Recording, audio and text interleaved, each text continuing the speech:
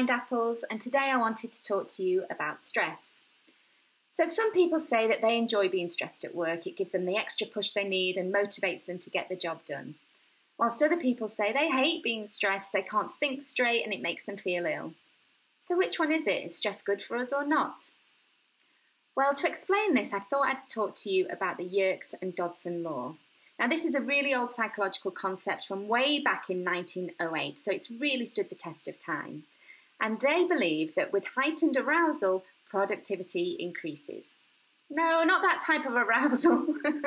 Heightened arousal in psychological terms just means any increase in a physiological state like excitement, anger, or fear. So at work, we could call this pressure.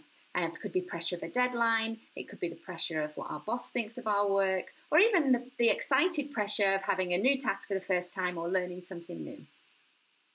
So pressure really motivates us, but there's a cut-off point.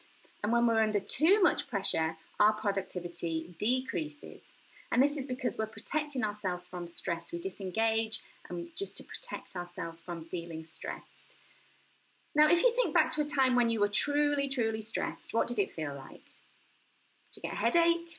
Maybe your appetite was affected? Maybe your sleep was impacted? It doesn't feel too good, does it?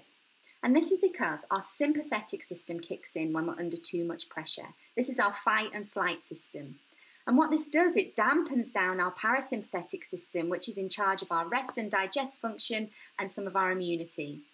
Have you ever had that feeling when you go on holiday and you've been really busy at work or at home preparing, then you get on holiday and you're ill straight away, you have a cold or a tummy bug? This is the parasympathetic system kicking back in to deal with all the things going on in your body and regulating yourself once the stress is gone. So if we look at it in this way, stress doesn't feel good and it's not that good for us. So companies who are really good at motivating staff and putting them under pressure to get the best out of them really need to be careful that there's not too much pressure and the staff aren't becoming stressed. If you want to learn more about this, why not get in touch at Mindapples?